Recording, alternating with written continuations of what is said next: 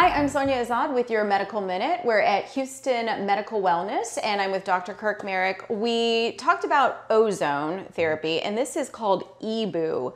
What is the difference between that and this? This is the Eboo machine.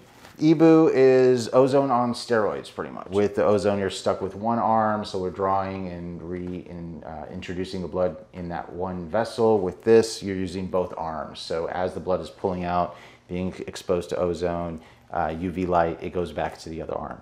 Who do you see in here? Who does this? One of them is pro athletes. They come in here, they do this. It really drops the inflammation a lot since it's 2 liters versus just 60 cc's. You leave here with less brain fog, clarity. The joints and the inflammation has dropped significantly, so you feel better. You heal a lot faster. Also, cancer patients, there have been a lot of cancer patients that we treat that come back with lower markers of cancer cells once they do a few treatments. Wow. It's a protocol though, so it's over a period of time. Anyone who should not do this?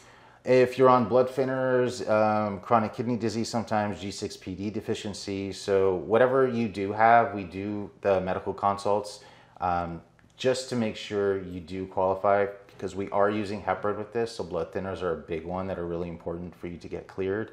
Great information. Thank you so much for that. To learn more or make an appointment, you can go to HoustonMedicalWellness.com.